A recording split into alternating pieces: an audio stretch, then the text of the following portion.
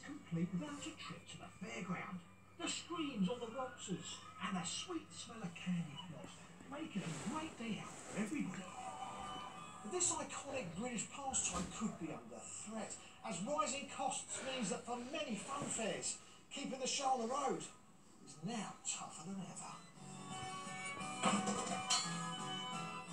Some of these rides date back as far as the 1890s.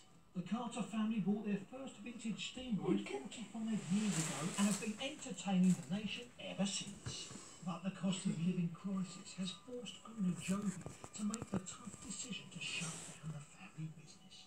I started travelling in 1977 when I was just a toddler. I started full time the minute I left school. I was in with a kitten. Give me an idea about some of the costs that have gone up. John? Yeah. Yeah.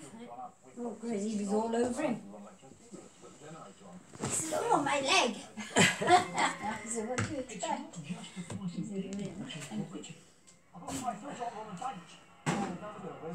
I do prefer people with more hair, I'm not going to lie to you. Right, let's bring the tone down a little bit. Running costs. Give me an idea of what it was like a few years ago compared to now. Only this time last year we were paying about £8 for a bag of coal. Yes. We used about 10 bags on both our Steve They tell you we had our electric bill.